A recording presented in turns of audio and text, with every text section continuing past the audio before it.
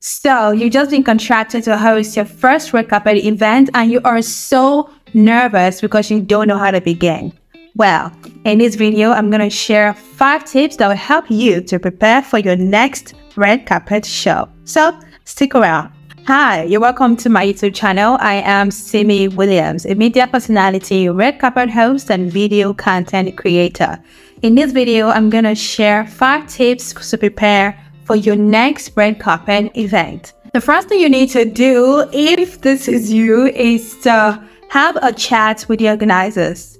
I know that in your excitement, you may forget or you may discount the importance of having a conversation with those who have contracted you, but do not skip this step because it's going to set the tone for your preparation and how ready you are for this show. Okay? So in your meeting with the organizers, you want to ask them what they know. In your meeting with the organizers, you want to ask them. Some people do this mistake. They say, ask. It's ask. You need to get their vision for the red carpet because before anybody contracts you for a job, they already have an idea in their mind of what they want the show to look like. So you want to, of course, key into that to prepare your script, get yourself ready for the big day. What is the theme of your show? Where is this event taking place? Who are the people coming? Who are you expecting? Are we going to have dignitaries there? Are we going to have important personalities there? Are we going to have political figures there? Right? Because if you'll be having these people there, you need to know who they are before they walk on the red carpet.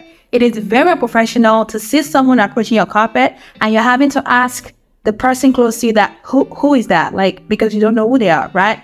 But right before the D-Day, you need to have probably a list of likely personalities that will be joining you on the red carpet so you can read up on them, and this will aid you to know what to ask and what not to ask so you do not commit a faux pas. So the next thing you want to do if you're getting ready for your next red carpet event is to watch loads of videos on how to host a red carpet show. If this is something you would like to see, if you'd like me to do an actual video of me hosting a show, I'll be glad to do that. Just drop this comment in the comment section below and say, kindly do a video, a full video of you hosting a pseudo event, so to say, and I'll be glad to do that for you, okay? Seeing your red carpet event, red carpet shows, look at mannerisms, look at the questions they're asking, look at what to do or what not to do so that you are prepared, so that you can go there mentally before you go there physically, because when you have not gone mentally, you really cannot go physically. So from the days leading up to the event, you need to have started preparing in your mind what that day is going to look like. So what you're doing is you're visualizing. The more you focus on pictures that depict the day you're trying to have, the more you embody that character before the D-Day, right? One of the ways that we really fast forward this process is if you can script what you're going to say on the D-Day. And we're talking about your intro, your transitions, and then your outro, okay? Your intro has to have about 5 components: where you are, what you're doing, your name, what people should look forward to. I know what? I don't want this video to be longer than necessary. In another video, I'm going to talk about how to craft the perfect intro for your red carpet event. If you'd like to see this as well, let me know in the comment section and I will totally do that for you. But you need to have a script. You cannot wing it. You can try, but professionals who watch will be like, she's winging it. She's not prepared. We don't want to look like a newbie or a total amateur on that stage or on that carpet. We need to know that you know what you're doing, okay? So instead of winging it or trying to be extemporaneous, it's always better to be prepared. When you're prepared, it helps your confidence level because you know that you know what you're talking about. Once your script is ready, you want to get your outfit ready. Yeah, a very important aspect of preparing for a red carpet event is your outfit. When it comes to red carpet shows, appearances is everything. Is it are now? Appearances are everything. Your appearance is everything. It's more like it. Okay, you need to look dapper. All right, you need to represent. because you're not only representing your brand, you're representing the client or whoever contracted you for the job. You are representing them. So you wanna turn up and keep it 10 over 10. If you're wearing a gown, if you're wearing a suit, if you're wearing a jean or a t-shirt, it needs to be prim and proper, elegant, beautiful, classy, and all that. Okay, less is more.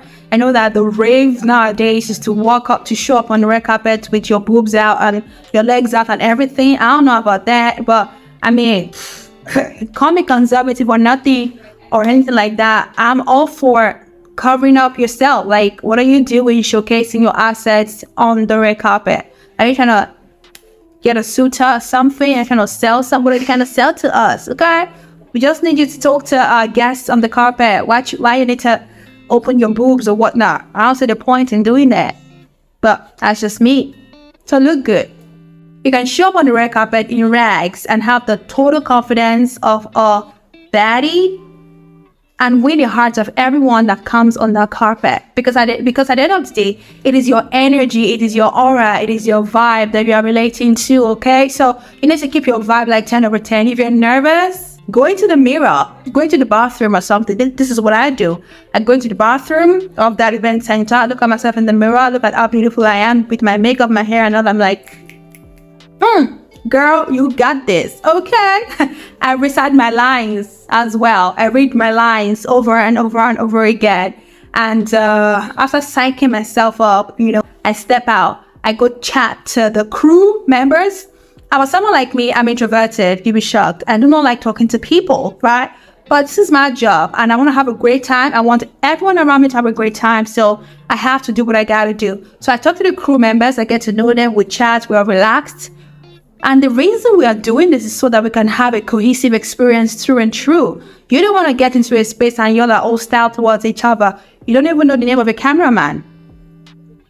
Makes zero sense. So you want to chat with the crew members and just get to know them, establish a connection with them because you're going to be working together. I want to ensure that there is no tension in the air. You guys are cool. You love each other's faces.